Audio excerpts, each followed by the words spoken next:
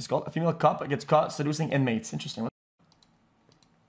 Charlene O'Banion, a prison officer being accused of sleeping with an inmate. You felt me, I was like soaking through my clothes.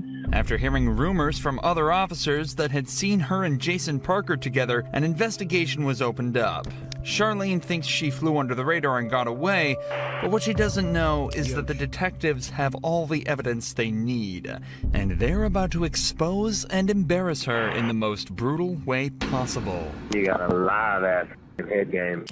Oh my God. Right from the start, Charlene plays innocent and pretends she doesn't know anything about the allegations. We're notified of a possible improper relationship between you and Jacob Parker.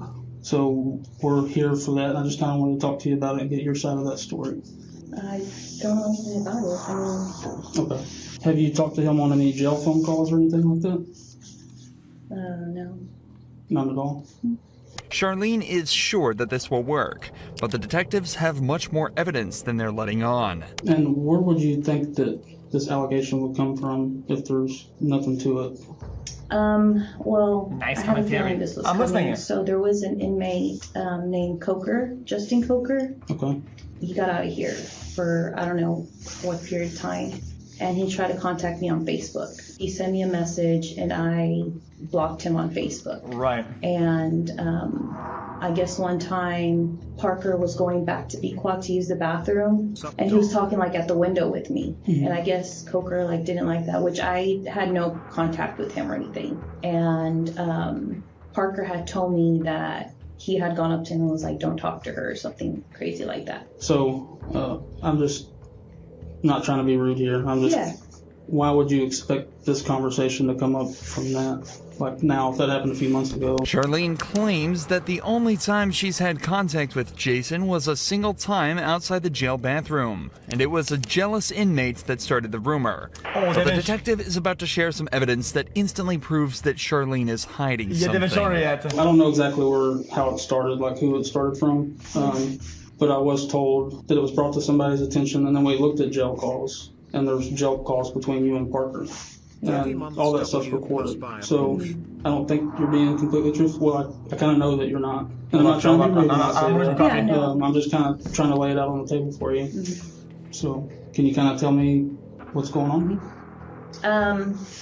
I guess a few years ago, we talked, and then I ended up here, and then he ended up here. I didn't know he was here. I didn't, it wasn't anything like that.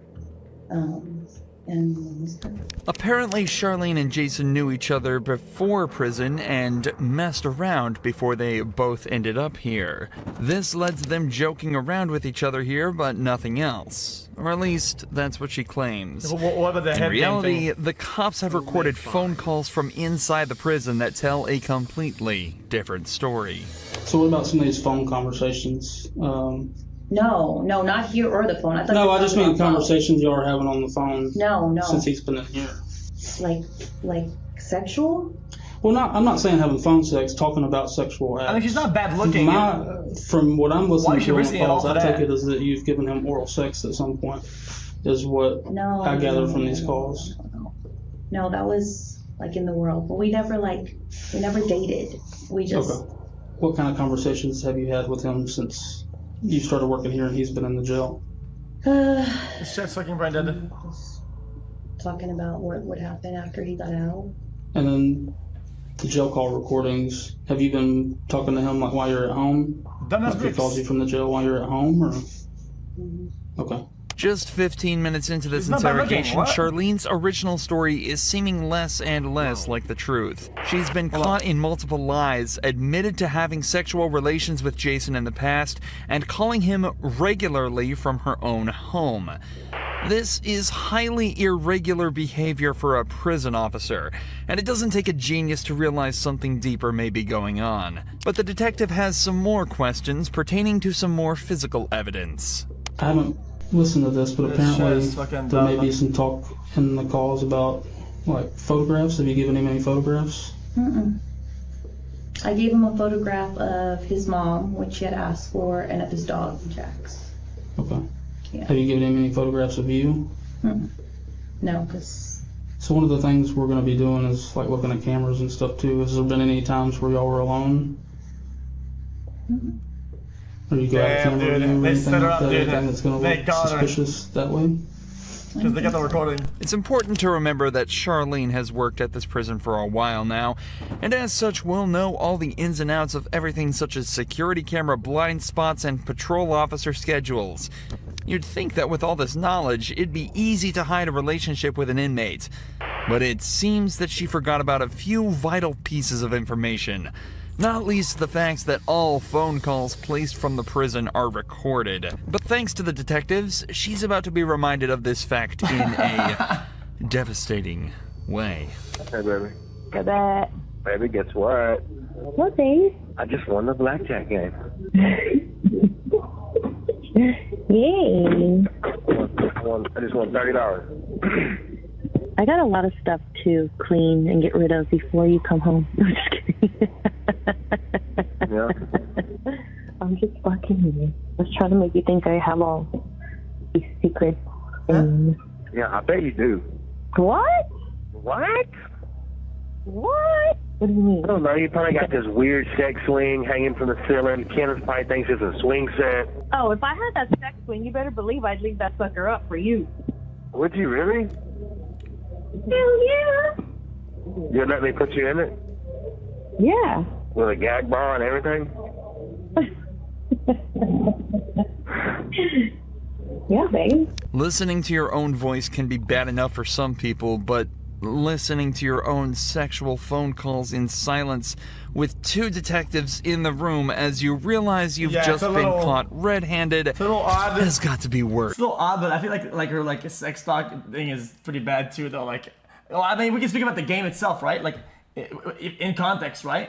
Than Like, any she doesn't really play prison along sentence that well, you know? It's there kinda is. boring. However, with the language they've used so far, there's no evidence that the pair have actually engaged in any sexual acts. But that changes quickly as Jason begins to directly incriminate Charlene on the call. I just want you to look at me sometimes and be like, damn, my woman's fine. Fine as wine. Mm-hmm. And you got a live ass fucking head game. Oh my god. It wasn't my best moments. I was just trying to get it done. Are you in bed? Don't even get me thinking about that because it makes me so horny. Like just going back and thinking about that. It gets you horny? Oh yeah. You felt me. I was like soaking through my clothes. I get very horny very easy. I always want to have sex. Good. Like that's not even. Not good. I mean, it's not like I just like look at someone. I'm like, oh my god, I'm so fucking horny. No, like of course, like bro, I didn't get horny for you. This video skips through a bunch of context and things, whatever. But it's time to fucking get the juice on. This guy's playing the whole recording, and dude, every word, phrase, the whole. Dude, how that sounds from like my point of view, like a more recent thing than 3 years ago. No. The audacity she has to say no after hearing that phone call is truly remarkable. But to her credit, she's not going down easily.